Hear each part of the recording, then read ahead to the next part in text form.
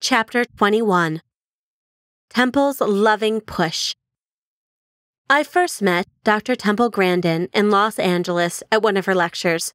When John and I had the opportunity to speak to her privately, he immediately regaled her with a laundry list of his accomplishments, from learning language at 4 to college at 16. Her first question was, "Are you working?" His answer that he worked in the family business didn't impress her. She said, "You have to get a job outside the family." I knew what she was getting at right away. Society tends to discount the ability of people who have had an autism diagnosis. Parents coddle their kids and want to protect them from bullying or ridicule. With the best intentions, many parents are ruining their child's chance at an independent life. Temple Grandin's book, The Loving Push, goes into detail about the steps parents should take to encourage independence and the mistakes to avoid.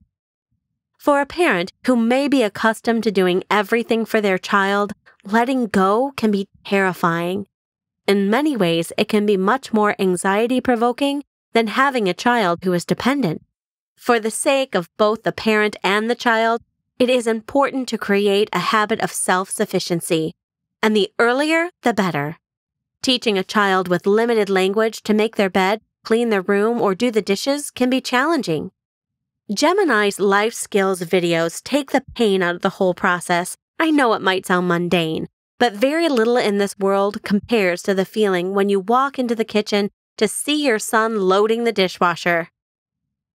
About 6 months after I met Temple the first time, I was asked to present her with a Lifetime Achievement Award in Birmingham, Alabama.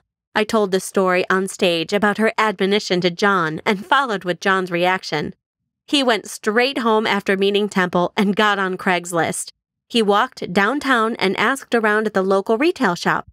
Within a couple of days, he had an offer of employment at a small grocery store. I have to say, when I heard about his responsibilities, I was a bit concerned. I know autistic PhDs who work in labs and universities who would have more difficulty doing John's new job than their own.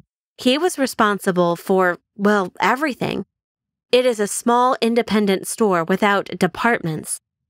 John had to learn to stock the floor, work behind the deli counter, take food orders over the phone, deliver food on his bike, work the cash register, refill the coffee when needed, and keep the store clean.